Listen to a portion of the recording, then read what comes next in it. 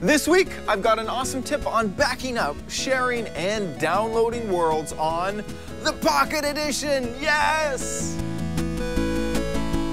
Netcasts you love from people you trust. This is Twit.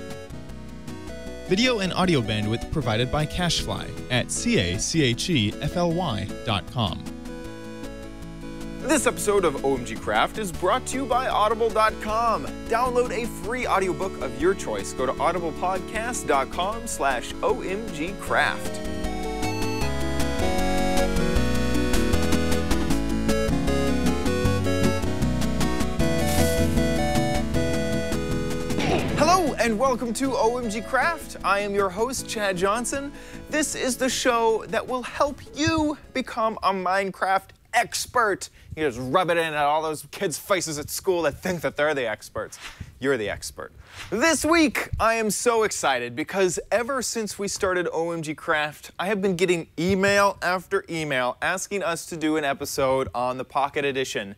Your wish is my command. This episode will be explaining how to share your Pocket Edition worlds, even download new ones, make sure everything is backed up, all that stuff. We'll be going through how to do this on iOS and Android, so nobody should feel left out. First, let's go ahead and do it on iOS. Of course, I'm going to be doing this with a computer. You can do it just off of your iPad, but you need a jailbroken device. So I'm going to cover how to do it without a jailbroken device. And I'm assuming that if you've jailbroken your device, you can just follow along and you're a hacker anyway. You'll need to use a program called IExplorer. Go ahead and download that to your computer. There's a free version and a paid version, but the free version should just work fine. Go ahead and connect your iDevice to your computer, and if you're using the free version like we are, just go ahead and click Continue with Demo down there in the corner. Now you're going to navigate to Files, Apps over here, and these are all of the apps that you have on your iDevice. Go ahead and find Minecraft. So we're going to have to go through the E's and the G's and the H's and the L's to find Minecraft Pocket Edition. Go ahead and double-click into that.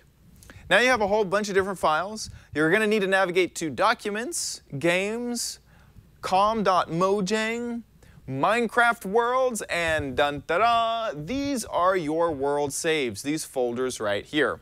So if you would like to back these up to make sure that, like, your parents are like, you have to delete your entire iPad, or you're getting a new one and you want to transfer these worlds, go ahead and save these folders. They're going to have these chunk.dat and entity and level.dat and stuff like that. So just grab these and copy them off onto your desktop. Now, I have a few that I have downloaded from the internet, so I'm going to go ahead and drop these in here because these should be great games to play later when I'm on the road. So just go ahead and drop them in.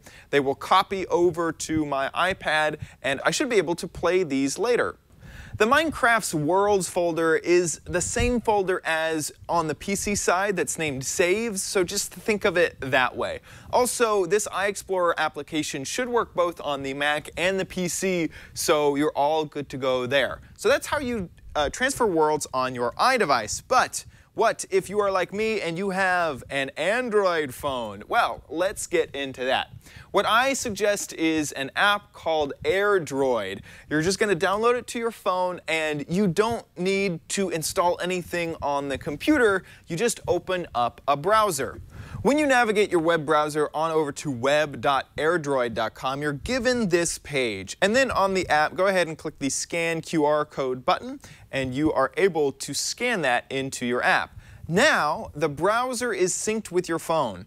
So I can do things like navigate to Files, which is what I really, really want. On this phone, I need to navigate to System. And it's going to tell me, whoa, you're doing stuff in the system, man. You okay with this? And I'm like, yeah, because I'm a hacker pro. Then you're going to navigate to this MNT, which stands for Mount, and then SD card, then Games, then com.mojang, then Minecraft Worlds, and then here are your Minecraft worlds. I went ahead and added the worlds that I did on the iOS device, but if you would like to add them as well, you can click the upload button over here in the corner, drag files onto here, even folders. So you can drag a whole folder on and it'll upload the whole folder. And if you would like to save any of these, you can select one and click download, and it will download the file as a zip. Really, really convenient. AirDroid is the best.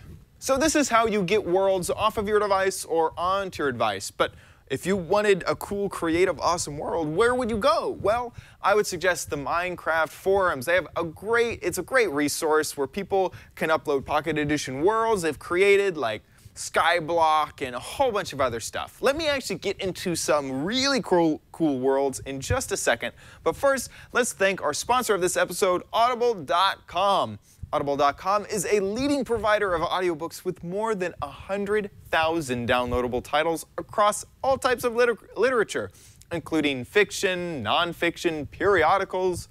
For listeners of OMG Craft, Audible is offering a free audiobook to give their service a try.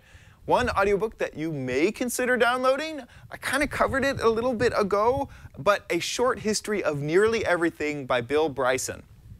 I love this book. I was turned on to it because it was suggested on my Audible list. It is what the title says, a short history on nearly everything, covering really awesome scientific stuff in a really manageable format. I cannot think of a better book to listen to while mining forever in-game or trying to kill time on the road. I love A Short History of Nearly Everything by Bill Bryson. But you can get this book for free or choose any other one-credit audiobook off of Audible by heading over to audiblepodcast.com/omgcraft. That's right, a free book from audiblepodcast.com/omgcraft. Now, let me go ahead and show you some of my favorite Pocket Edition worlds. I'm going to go ahead and do that on the iPad. So the first map that I'm going to show off is a classic. This is Skyblock. You are given a tiny plot of land and a single tree and nothing else. And you have to adventure through this desolate nothingness to find more little teeny tiny islands that are just floating everywhere. And every single block matters to you. You have a bucket, and what is that? What is this red thing? Ice. Oh, I have ice. It doesn't have a thing. So that ice will give you water, and the bucket will give you lava, and you can create a tiny cobblestone generator and move forward through this island just using those material. Fun, classic Skyblock. Now, I want to show off some amazing builds that other people have done. First one is Tazadar. Sorry if I'm butchering your name. This is a huge city with gigantic skyscrapers. You're in creative mode, and it's just a fun thing to explore and check out everything that he has done. It is so big and so awesome, especially if you wanted to open this up for other people to join your Pocket Edition. You know, maybe cheat and say that you made it. That'd be kind of cool. But just love this map. The next mega build is Minas Tirith from, of course, Lord of the Rings. You'd have to be retarded not to know that. I just got it because it just looked cool. Is this the Lord of the Rings build? Yeah, it's like it's the biggest city in Return of the King. It's where the giant battle is. Oh, yeah, it's on the top of the thing. Okay, Minas Tirith. It is so awesome. It is huge, and it uses these cool quartz blocks. You have the awesome, tower where the king is, where he gets like thrown off at the end of the movie or something like that. I kind of forget exactly what happens to him up there. But it is this huge city of awesomeness to check out, and of course it's all from Lord of the Rings, so enjoy. Oh, by the way, if you didn't know, you can fly in Pocket Edition, so I could just run around and check out the whole darn build, because this one is in creative mode. Really, really neat stuff, and I'm so glad that people have put in the time to build these awesome, awesome worlds inside of the Pocket Edition version of the game.